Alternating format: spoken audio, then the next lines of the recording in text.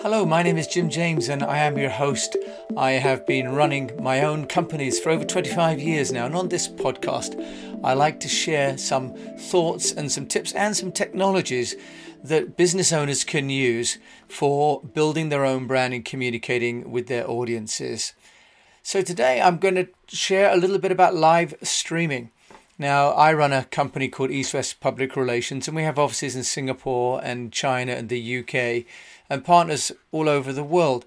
And on our weekly huddle that we had today, my team member in China talked about the growth of live streaming for all manner of activities. And it seems to be that live streaming has really come into its own due to COVID. Now, it resonated for me, this comment from Charles Yang in Beijing, because earlier in the week I was speaking to the property agent in London for my apartment, and he said that he had built a full 360-degree online tour of the apartment that he's renting out on our behalf, but the prospective tenants still wanted to come and see the apartment. Not only did the person come to see the apartment, but they actually then walked around the apartment and live streamed to the other person who was going to be renting the apartment with them. So live streaming now seems to be certainly within the grasp of all of us that have got a smartphone. It's becoming cheaper and cheaper. The question is, how can it play a role in our public relations activities and in our sales?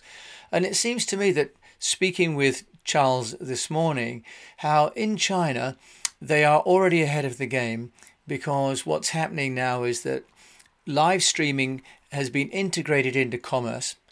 Platforms like Alibaba with their Taobao shopping and WeChat with their online app stores are now enabling people to both find, to view and to purchase products and services of all manner and all sizes in real time and online. And because the payment gateways are also incorporated into the mobile phones, for many people now, mobile shopping at the point of purchase is becoming like the old home shopping channels that were put on years ago by the QVC network, Barry Diller, if I remember rightly, who had seen the need and the desire for people to be at home and to view it and to buy it all from the comfort of their couch. So live streaming maybe is going back to where cable TV was 30 odd years ago. But what should we do with our own businesses, big and small, when it comes to live streaming? Now, Instagram and Facebook are, of course, two very popular social media apps, and that can make them the perfect place to live stream. And I'm going to go into a little bit of detail about each of these, plus some ones that you may never have heard of, and also to the concept of multicasting, that rather than just streaming your content just to one channel, with certain technologies now you can actually stream across multiple platforms. But beware, there are some challenges to that. If we first of all look at Instagram, which has got a demographic in the early 20s to maybe mid 20s, you can only go live using the mobile app on Instagram. So you can't go to Instagram on the desktop or on the browser and stream. So it's very much an Android iOS native streaming app. Now, for many of us that use Instagram, one of the problems I personally find is the lack of sort of content around the images. Now, the benefit, of course, of Twitter and Periscope as the platform for sharing your video online through Twitter is that you've already got your followers and you've already got a narrative that is talking to those people, whether it's your own tweets or tweets that you've taken and reposted. So Twitter has already our audience waiting for what we'd like to share. But also the Periscope has a number of extra features. So it has the ability to basically replay the videos at any time. In other words, it's not just a stream, it's actually recording and taking that as a video. So there are other integrated social features, of course, with Periscope. You can have people join or leave. People can leave emoticons and they can leave comments. So that's that's great. You can also set privacy so you can stop people coming in or out. And you can also see who you're broadcasting to. So that's a nice way of live streaming to a dedicated group where you can actually have people be commenting and part of a community.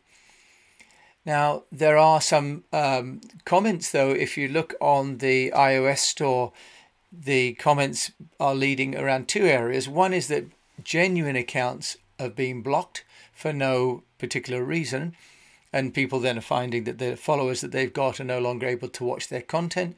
And the other is that it's being hijacked by the underworld. So basically it's being used for pornography. Now, that doesn't necessarily have to affect your own use, of course, of Periscope, but it may mean that as a corporate platform, it may or may not be what you want to use. Now, there is another app called Livestream, which is also dedicated to mobile, and it's only available in Android and iOS. And you can create films, and they can be broadcast in HD as well, which is pretty amazing, especially with the new iPhones and Huawei's making 4K films. Of course, you need the bandwidth to be able to upload those, of course. So you can also then, with Livestream, send your video by connection through to Facebook or Twitter using your website. Again, looking at the reviews, Livestream seems to have a couple of comments. One is, again, it's being used by the underground for basically streaming indecent images, but also that whilst it says it's free, actually quite quickly one needs to pay some £70 a month in order to use it. So there may or may not be some truth to that, but the comments in the sections on the app stores are saying that it's not quite what it should be. Now, in China, of course, the big growth story has been the ByteDance TikTok, and that is certainly something that is now creating a bit of a storm with these 15-second videos set to music.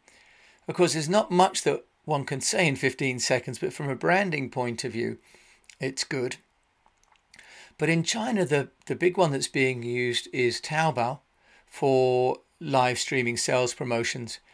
And people there are buying and watching and following.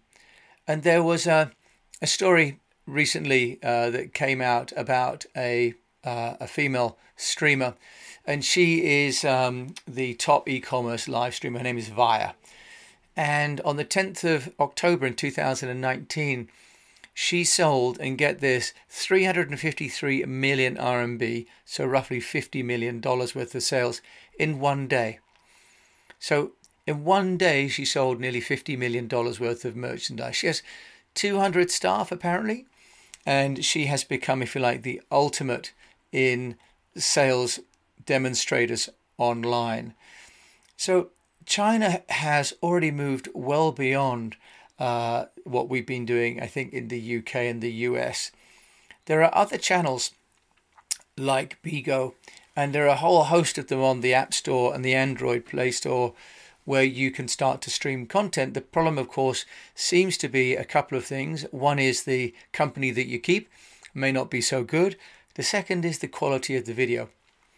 Now, there are, of course, some platforms that are professional and doing proprietary video. Now, video consumption online has jumped over 65% since 2018.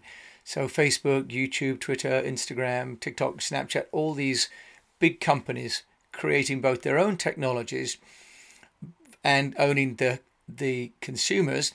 But there are companies like Vimeo who have video platforms, and Vimeo have created a Vimeo Enterprise premium package, which enables you to stream your video across 5 multiple platforms. So users can stream through the Vimeo platform to 5 other dedicated platforms. Now, I thought this is quite interesting, and I'll share with you why more is not necessarily better when it comes to video streaming. So with the Vimeo Enterprise, you can also integrate both to Facebook and also to LinkedIn. And that's, I think, for business to business, very interesting, because LinkedIn, of course, is, really the only game in town if you're marketing yourself. And video in LinkedIn has really been growing in terms of traction. So I checked that out to see how I could post my own videos on LinkedIn. It's not that everybody can do that. So what one has to do is to go to the LinkedIn site. And the link is also on the Vimeo enterprise pages.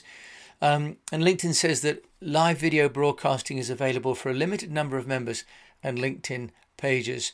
So what they've asked me to do is to fill out the form about how often I'm going to be live casting, what I'll be live casting about, and history of my company and my page. So obviously some human beings going through some fact checking to make sure that that platform is not hijacked. But I personally like the credibility that creates for my content.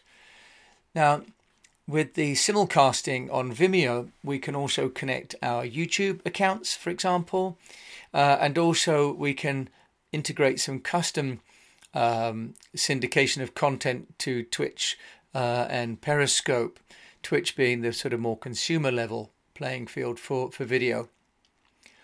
So you can also, with the Vimeo, embed the Vimeo player into our own websites. Personally, I like that because it means that if I've got people coming to my website, then I can be streaming to those people. But if I've got product to be selling, merchandise on the page, for example, I could actually be showing people merchandise, shaking them through, for example, the walkthrough of an apartment, or showing them some bathroom fittings and furniture, and show them that on my website and actually lead them through to the shopping cart.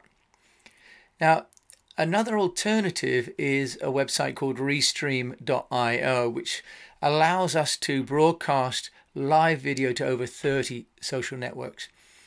That's, I have to say, I'm not a member of 30 social networks, but if I was, then I think I'd find this useful. Actually, I have a Restream account, and we're looking at how we can use that. So this was founded by a couple of young men in 2015. It has an office in Ukraine and also in the US. So I think the founders were originally Ukrainian. So they now say that they have some 200 million users worldwide. So it's become, within 5 years, a phenomenal success story, one that frankly none of us have maybe even heard of, because it's not the end channel, but it's the carrier. There are some other softwares, for example, like ManyCam, which enable us to stream to multiple platforms at the same time. And it's an encoding software that enables us to take the content from our phone or our cameras in our studio and pass them out to these other platforms.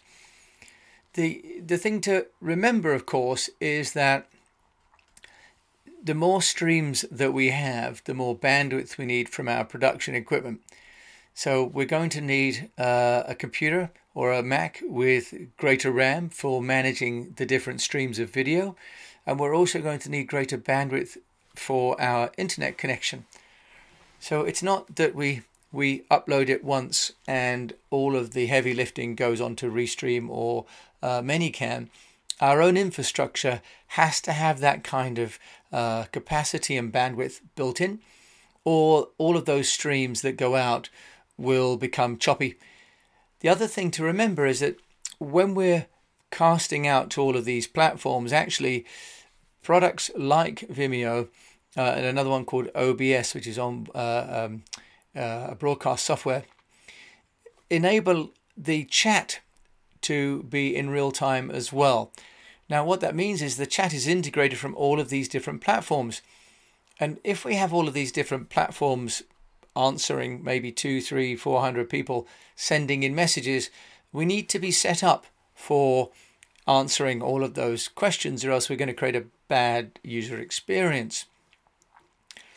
Now, if we want to look at the two big games in town, which are really Facebook and YouTube, now Facebook is a great place to share live video, either directly through their own live stream or through someone like Restream.